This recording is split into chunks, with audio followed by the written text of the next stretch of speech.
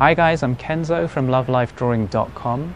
In the last lesson we started to put together our ribcage shape with our super stick man and our pelvic area shape. Now things might still be a little bit wonky or out of place, which is fine. It's hard to get these initial lines just right unless you're an expert. And in the future, getting things in the right position or in the right proportions at the right angles will be intuitive and instinctive because you're more used to it. But for now, we're going to use measurement techniques. So we're consciously going to measure angles and lengths and use our measurements to help get the drawing a bit closer to correct.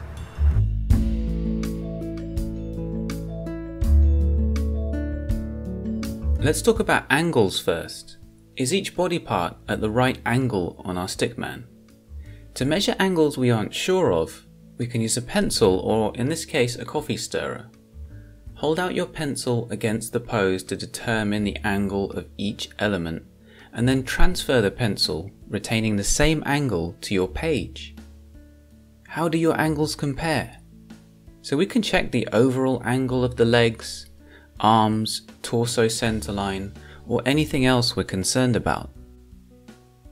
If something is wrong, don't start rubbing things out immediately. Those incorrect lines are valuable. They're going to help us to get the correct lines. We're going to use that wrong line, recognizing what was wrong with it as a sort of reference point to understand where the right line should be. And after you've put down the right line and you're happy with it, you can get rid of the old line.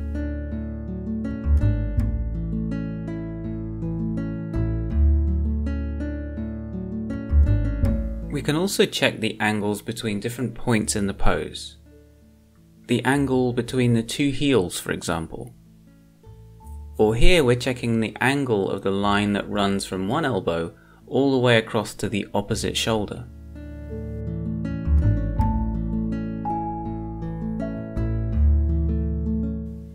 Now let's tackle alignments. We can start by imagining a drop line. Just a vertical line running straight down to the ground from a part of the body like the earlobe. Here Mako is checking the drop lines from the armpits. The ear is often a useful drop line since that line is a line of balance in many standing poses. And we can do the same with horizontal lines. Look at the point at the tip of the elbow, for example, and imagine a horizontal line across from it. What else is falling on that line in the pose, and how does your drawing compare? The points that you use for your horizontal or vertical lines are up to you and depend on what's most useful for that pose or what your drawing needs, what you're concerned about in it.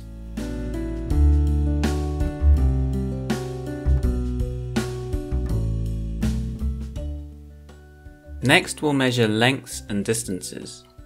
Remember that most of this work will be done with your eye's intuition rather than your analytical mind. But when you're confused or unsure, when something doesn't look right but you can't quite figure out what, you can get your analytical mind in to do some work. You can measure a length or distance by holding out your pencil along the length of the thing you're measuring. Keep one eye closed and align the tip of the pencil with one end of the length. Then place your thumbnail on the pencil at the point that lines up with the other end of the length. If you're drawing a live model, you'll want to hold out the pencil at arm's length to ensure that the pencil is in the same position relative to your eye between measurements. Now, the point is not to transfer the length measured on your pencil to the page. The aim here is to measure relative lengths and distances. In other words, how long something is relative to another thing from your point of view. It should be the same in the real figure as it is in your drawing. To keep things simple, you could always compare everything to the length of the head. In other words, how many head lengths is in the torso. This requires that you measure the length of the head and then transfer that length onto the torso to see how many head lengths fit inside it. For example, in this drawing, Mako finds that there's one head length to the nipple line, another to the belly button, and a third to the crotch. and then she can check that that's the same in her drawing. Sometimes it's useful to choose two lengths to measure the pose. A shorter one for measuring smaller lengths and a longer one for bigger measurements. For example, Mako used head lengths for the smaller distances, but now she's checking the length of the legs against the length of the torso and the head combined.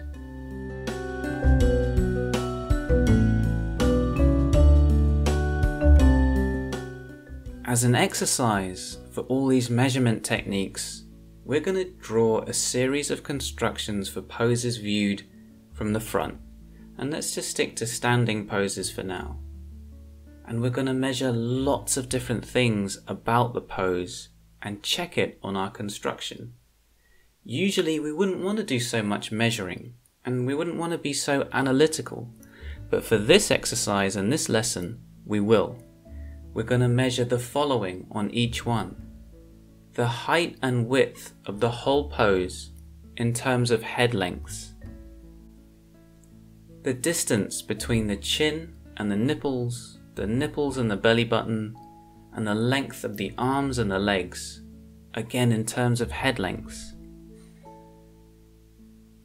The angles of the torso center line, of the arms, of the legs, and the angle of the line that runs between the two heels. We're going to check alignments. What lies on the vertical line dropping straight down from the ear? And how about the horizontal line running across from one elbow? And then you should add more alignments and more angles and lengths that you think need measuring for that particular pose. Alright, so we started to practice the skills we need to get things in the right place and in the right proportion. We're almost ready to start fleshing out our figure. But before we do that, we're just going to learn about the modifications to this process we need to make when we're looking at poses from the side and the back. So that's what we're going to do in the next lesson. You're doing really well, guys. Keep it up.